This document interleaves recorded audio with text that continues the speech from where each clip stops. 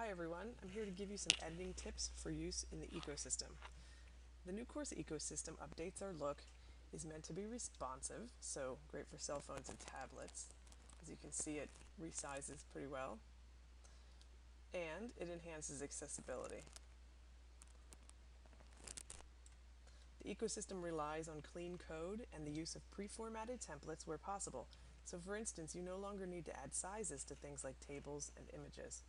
That said, you'll need to be familiar with what we'll cover in this video, which is the Drupal Toolbar. Before we jump into specifics, let's first take a look at the page we're on here. Notice the black editing bar at the top of the page.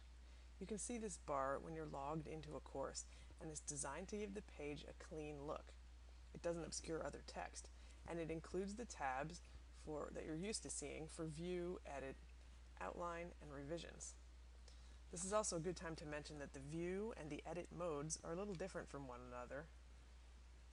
In the view mode, you see the page as a course user does. In the edit mode, some of the stylings disappear. So watch this gray box as I toggle between the view and edit modes. If I move to the edit mode, the styling for that gray box is gone. Back in the view, you can see it, of course. I'm going to return to the edit mode so that we can take a look at the Drupal toolbar at the top of the page. Which buttons can be used and which should be used with caution, or which should you stay away from?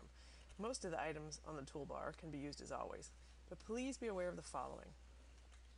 Please reserve the use of the underline button for styling URLs that are links.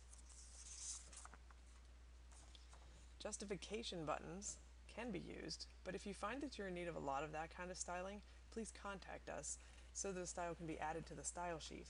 That way, justification will happen behind the scenes and won't require special attention on every page.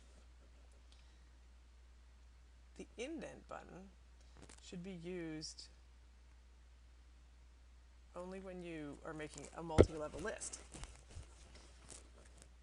Text, color, and background buttons should be avoided. If you have a need for color and require some assistance, please don't hesitate to ask. Please avoid the font and size drop-down menus all the way to the right here, and the styles drop-down menu to the left, because many of the items available in these drop-downs have been deprecated or replaced with newer HTML constructs, so please avoid their use. If you require assistance with styles for coding, we can help you. Just let us know. You shouldn't need to use the table button because we have some table templates set up for you. The same goes for the insert image button. We have templates set up for you, and we'll talk about these in the content templates video, so be sure and watch that video. I want to make sure to mention the differences between the paste buttons. Here, there are 3 of them. When you want to paste text from elsewhere, say from a Word document into a Drupal page, please stay away from the paste button, which is the one on the left, the one actually called the paste button. Adding text with this button can cause your designer or design assistant to spend time cleaning up the HTML to remove unnecessary code. Sometimes a lot of unnecessary code comes over when you paste with this button, like pages full of unnecessary code. So which of the remaining buttons should you use? Well, that depends on what you're doing. If you're pasting from a Word document that has lots of formatting in place, like this example, whoa, come over here. There's italics, there's bold, there are bulleted lists. If you're pasting something like that, and you're in Word, you want to use the paste from Word button, which is the one with the Word icon here on the right. If you're pasting basic straight text with little or no formatting, like say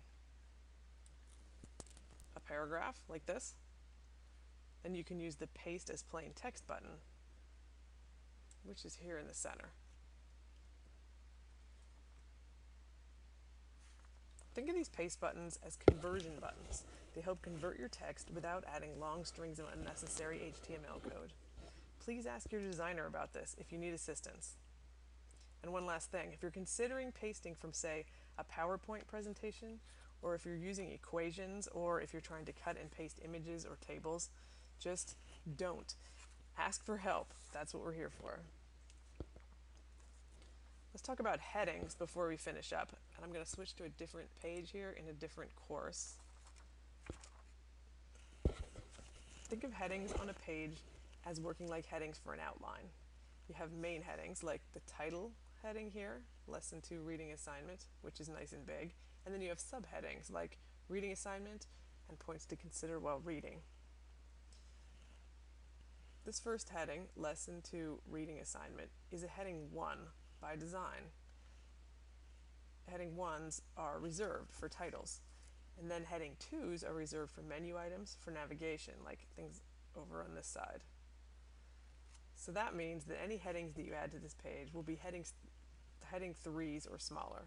This is a heading 3. This is a heading 4, as it's a subheading of a heading 3. So if we look in the edit mode, these are easy to see. Reading assignment shows up right here as a heading 3. Points to consider while reading shows up as a heading 4. If you wanted to add another heading, subheading to heading 4, it would be a heading 5. You can format it using this button. There.